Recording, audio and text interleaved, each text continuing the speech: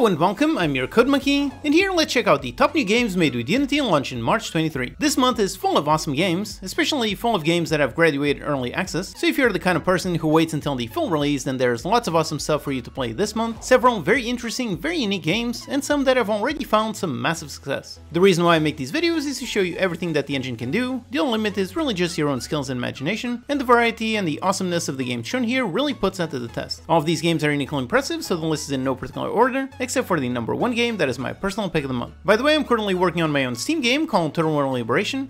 It's a game with tons of systems, open world, survival, crafting, automation, strategy. Check out the Steam page, add it to your wishlist, and follow for devlogs. Also, right now there's a humble bundle with a bunch of Game Dev TV courses on making RPG elements. I remember going through the inventory course and I quite liked it. So these four are made using some really nice clean code. You can get the entire pack for just 25 bucks. And there's also a mega bundle on the Unity Asset Store. So this one, as usual, has multiple tiers, up to 95% off. You've got a Dissolve shader, a bunch of icons. Then over here, nice tool, the Editor Console Pro, so a much more advanced console. You've got the Game Creator, which quite a lot of people like this one. You've got some vegetation, some first-person animations. You've got some sounds, some robots, or maybe a kit to make your own Stardew Valley.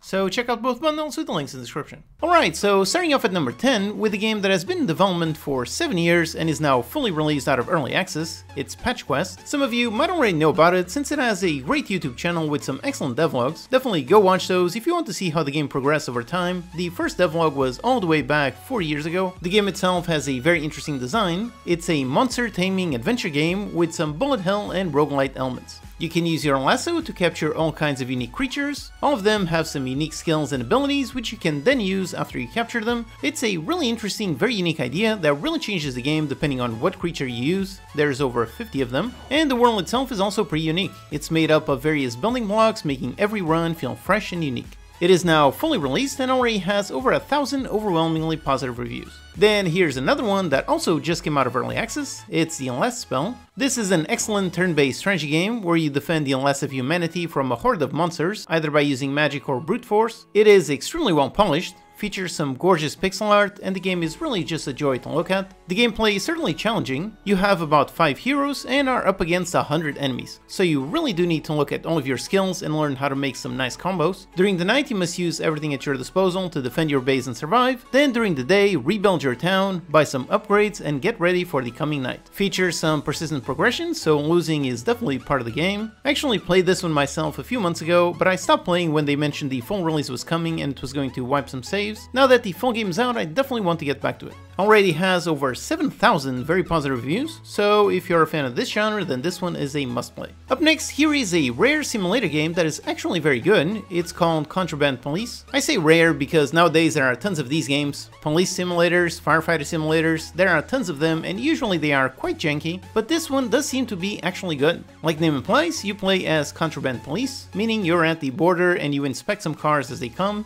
You ask people for their papers, try to stop smugglers, you find hidden compartments and arrest some wrongdoers.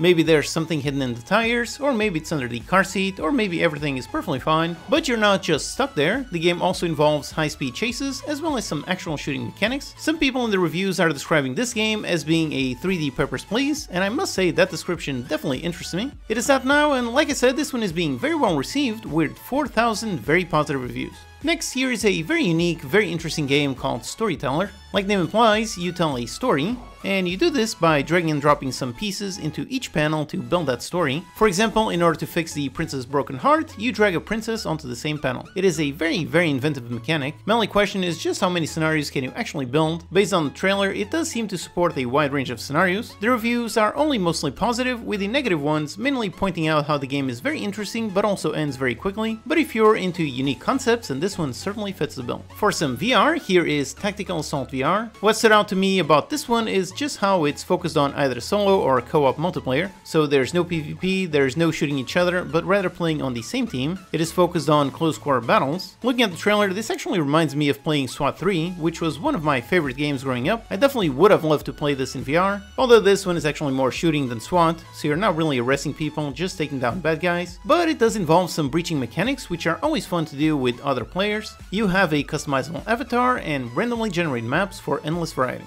Up next, here we have another one out of early access. It's Have a Nice Death. It's a 2D action roguelike with an excellent and very unique art style. It features a procedurally generated world where you'll meet a large cast of memorable characters as well as some powerful enemies. Use your sight in this fast-paced action combat system, allowing you to equip over 70 unique weapons and spells, which you can then upgrade to deliver devastating combos. You're playing as Death, so you never really die. When you perish, you just gain more skills, making you better in the next run. If you're into 2D action platformers, then this looks like a great new one. It is now out of early access, so it has tons of content alongside 6,000 very positive reviews. Next, here is a unique management game called One Military Camp. Like name implies, this one is all about managing a military camp. Definitely a very unique setting for a management game. You place down some barracks, place down some infrastructure for power or some greenery, then some recruits come to you as complete rookies, and it's up to you to train them into elite soldiers. The game has very much a comedy vibe. For example, soldiers train to swim by jumping in a pool with a shark. They use a baseball bat in order to throw grenades. So if you enjoy the style of Theme Hospital or the 2 Point style, then this seems to match that perfectly. It's a management game with a lot of silliness. There's also some combat, and you can go out on missions in an overworld. The theme itself is certainly very unique and seems to be very well made. It just launched into early access with almost 200 very positive reviews, so that's a decent start. Hopefully it will develop into an excellent game over the next 6 months. Then here we have Gone Rogue. This is a tactical stealth game. You play as a thief in the mid-20th century. Your goal is to commit the perfect robbery, so you start by scouting the area, talking to informants and equipping the right tools. Then you plan your moves and walk in undetected. Right away, I love the way this looks because it reminds me of the old school tactical games like Commandos and Desperados. I loved playing those growing up. Being able to see the guard view cones and being able to distract them with all kinds of gadgets is something that is always satisfying. You can explore 15 unique locations, unlock better equipment and some skills. It's a small release with only 50 very positive reviews, but it looks really good. If you're a fan of those games like Commandos and Desperados, then definitely give this a look.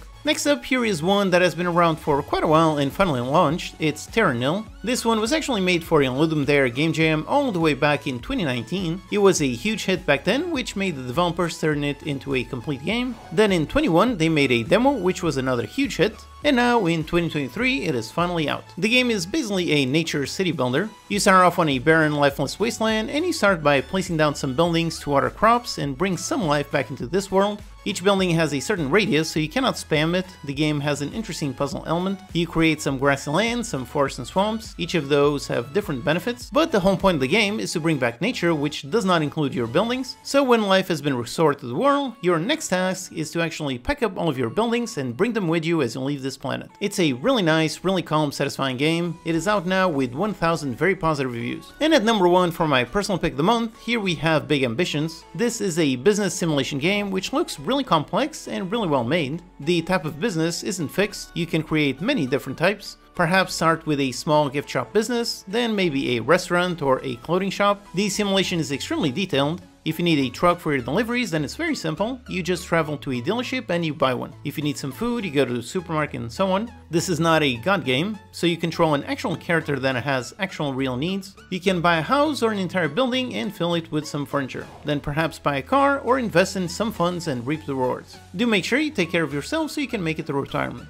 It's from the same developer as the game's startup company, which people really like. This one is already a huge hit. It has only just launched into early access and already has over 3,000 overwhelmingly positive reviews. That is a huge amount, and it's extremely positive on a relatively crowded and complex genre. So that means that even with all of this complexity, this huge scale, the game is already extremely solid, even though it just entered early access. Alright, so that's 10 awesome new games made with Unity launched in March 23. I hope this list helped you see how the Unity engine is capable of building anything. The only limits are really just your own skills and imagination. Check out my own Steam game, Total War Liberation, and add it to your wishlist. Alright, hope that's useful. Check out these videos to learn some more. Thanks to these awesome Patreon supporters for making these videos possible. Thank you for watching, and I'll see you next time.